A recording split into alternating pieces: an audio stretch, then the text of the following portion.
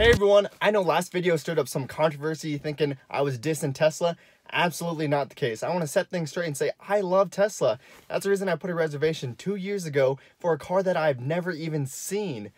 So today I'm going to be making a video on the 10 reasons why I love the Tesla Model 3. Here we go. Overall, the design is just sleek. The curves are beautiful and it's really eye candy. A lot of people are always turning their heads when they see this car. I love these handles, even though they don't pop out. This is pretty awesome. It might not be the most ergonomic. I love that you don't need a key. All you need is your phone, mirrors open up, car opens up, and you're good to go. For everyone saying, that's so dumb, what if your phone dies? Well, Tesla gives you this nice little card key that fits right in your wallet. All you have to do, put it up to the B pillar right here. You can either lock, as well as unlock the car. And then all you have to do when you get in, you place the card right here, and then you have 2 minutes to start driving. All right, so this is the 0 to 60.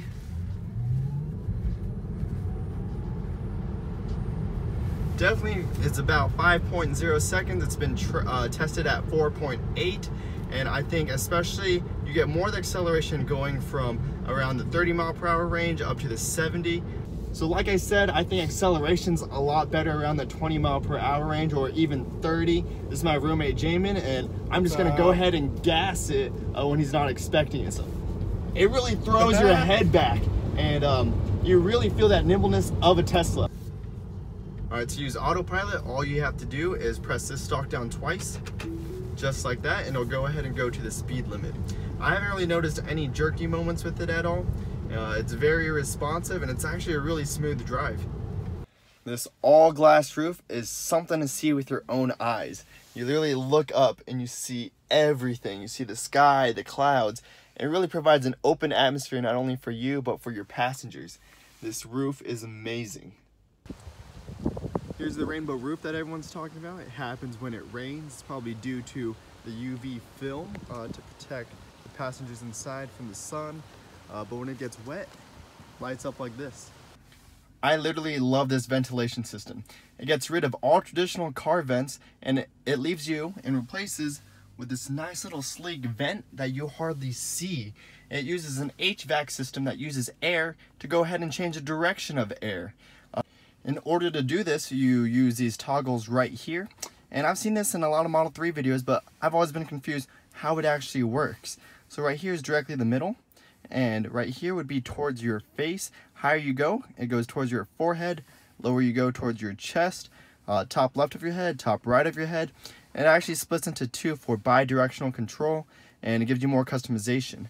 The buttons over here, this one is the defroster, air towards your face, air towards your feet, air for your passengers in the rear seat, recirculation, as well as how to turn on the air condition.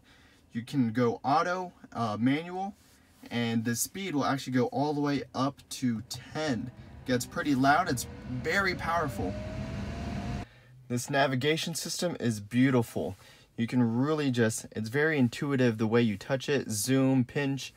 It's very fast, it loads really fast as I'm trying to go. It provides traffic info, it provides satellite imaging, and provides step-by-step directions. For example, if we go, let's say the Tesla Service Center over in San Diego, it'll go ahead and tell you the whole route. For 1.4 miles. And if you need to stop at any superchargers on the way, it'll go ahead and tell you.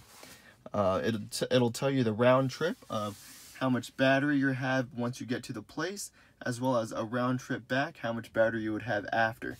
So this really lets you schedule how you drive, where you want to go, makes it super accessible. You don't have to look up chargers on your own because the car does it for you. This navigation system is wonderful. There's 3 different views. You have going with the compass, direction facing. You have the whole round trip view, and you have true north. I do love the charging and the range of this car.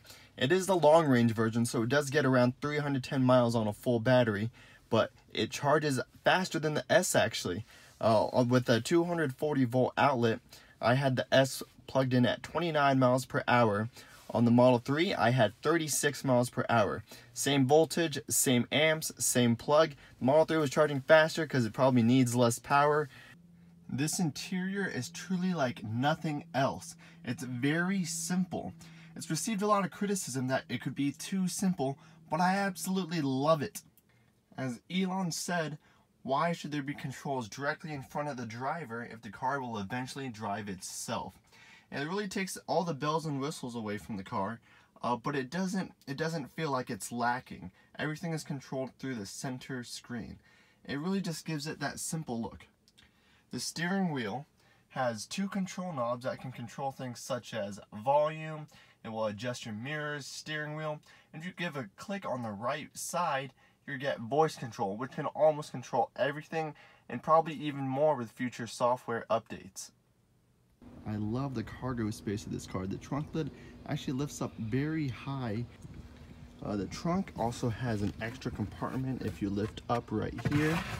And you get this extra storage space where the gas tank would be in a normal car.